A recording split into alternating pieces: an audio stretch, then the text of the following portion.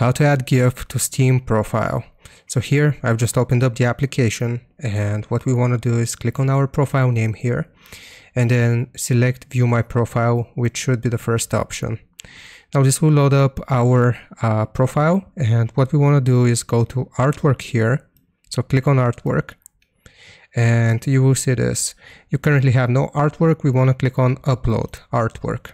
So we can either search for a game's name here, or we can select not game specific. My GIF is not game specific, so I will just select the second option here.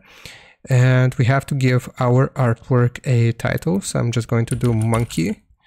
And here's where we actually select our artwork file. So it can be JPEG, PNG, or GIF. I'm going to choose file here. And I'm just going to choose this GIF that I've downloaded.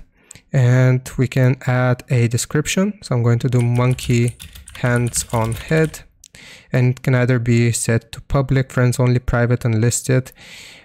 And what we're going to do is make this public, and then what we're going to do is just certify that I created this artwork, and then we will click on save and continue here.